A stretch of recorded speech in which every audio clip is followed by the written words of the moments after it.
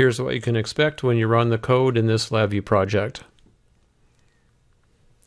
We have a number of VIs under the real-time target. I have RT main, and I have two sub-VIs that are called within this function, sub-VI 1 and sub-VI number 2. These sub-VIs are communicating via functional global variables. So I'll go ahead and run RT main, and we see that the idle loop count is incrementing, and this simply indicates that the VI is running.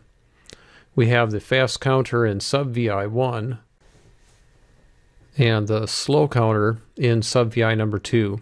The slow counter increments when the fast counter reaches 10, and then also enables the reset button, which in turn resets the fast counter back to 0.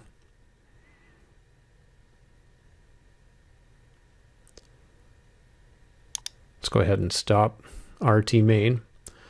I'm going to take a moment here to display the functional global variables, which are just 3 individual VIs up here.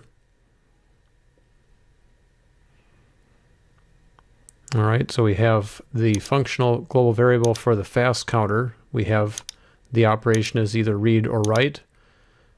Similarly for reset, and then the all stop functional global variable. We have the data that can be written, and then the data that is read. So we observe the similar behavior as we saw before, except now you can just see some of the details of what's going on with the functional global variables.